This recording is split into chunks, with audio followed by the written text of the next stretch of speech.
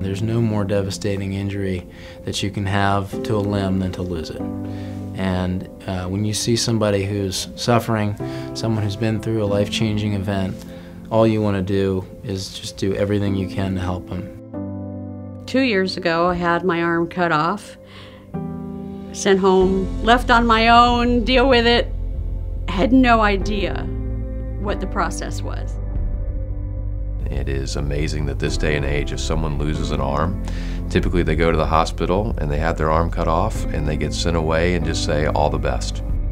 They can't get a new job because they don't have an arm. They can't get an arm because they don't have a job. And it's a vicious cycle and they're just forgotten about. When I first got hurt, I did go to a deep depression. I stayed there for quite a while. There's just things that we just take for granted that the average person never thinks of. Just like folding an envelope, getting a stamp out of my wallet, opening a door. So Arms for All is a foundation we're putting together really for our patients and for the people of this community. And the real driving force behind it is that there's just a lack of resources for these patients. Helping to replace that lost limb with a prosthetic can really serve to help them from a physical standpoint, the functional standpoint, but also from an emotional and mental side as well.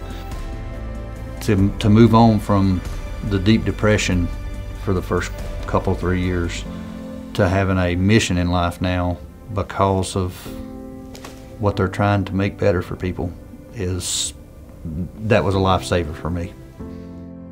It is a feeling of completion, that I am whole. They made me whole.